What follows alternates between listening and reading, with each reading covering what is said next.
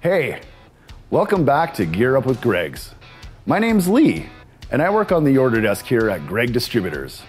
Today, we're going to focus on the nitty-gritty, hard work that goes into masonry hole cutting and how Norton makes it a whole lot easier.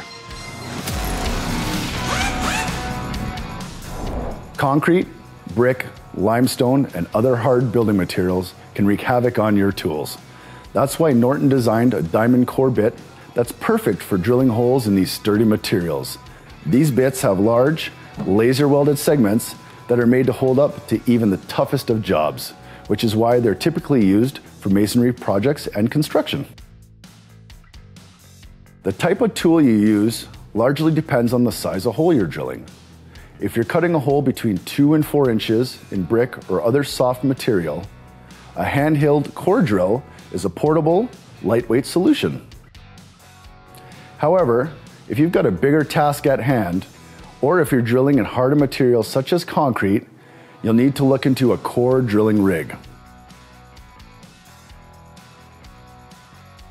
Handheld core drills, like the HHDET 1800, are compact, allowing for easier handling and ideal results in confined spaces.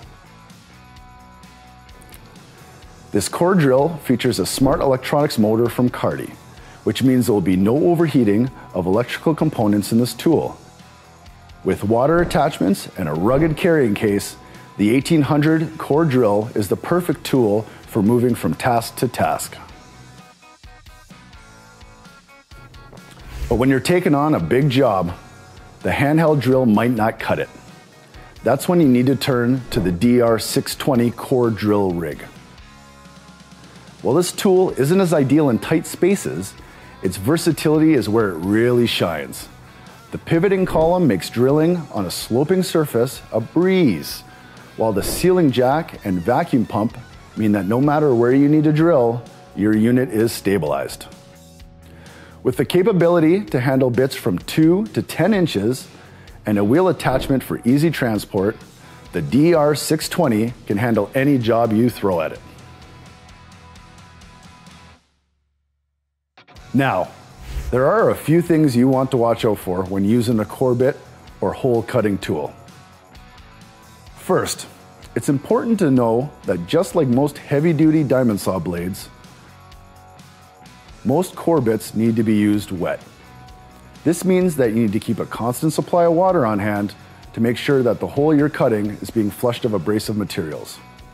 This will create a slurry, a mixture of dust and water. Using water not only reduces dust and lubricates, but it also helps to cool down the tool that's working overtime. However, don't use too much water when drilling.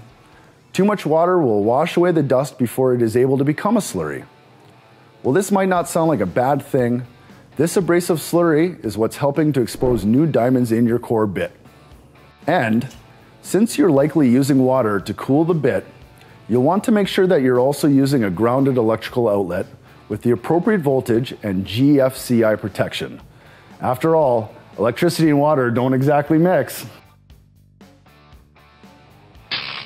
If you are drilling a dry hole, you'll want to be sure to pull back every so often to keep the dust from building up in your hole. If you don't, this might lead to something called binding. Binding is when the core bit gets stuck in the material you are trying to drill.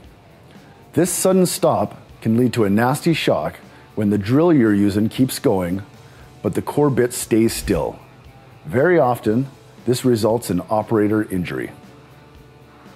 Then, you want to make sure that the bit is slowly lowered into the cut and that the entire circumference of the core bit penetrates the drilling surface before adding any additional pressure. Once the bit has started the hole, use steady pressure on the bit while drilling, but don't force the bit into the material, and don't stop the flow of water. Otherwise, the bit might overheat and you'll end up damaging the bit or workpiece. These core bits can handle some tough jobs and are able to drill through steel-reinforced concrete, hard bricks, terrazzo, and many more materials. But if you find that the drilling rate suddenly decreases, you've probably got some dull segments on your hands. This means you need to replace the bit. And if you need to replace your core bit, Don't worry, we've got a great selection, ranging from 1 inch to 14 inches in size. Or if you're just getting started and aren't sure what size you need, be sure to give us a call, and one of our friendly customer service staff, like myself, would be more than happy to help you out.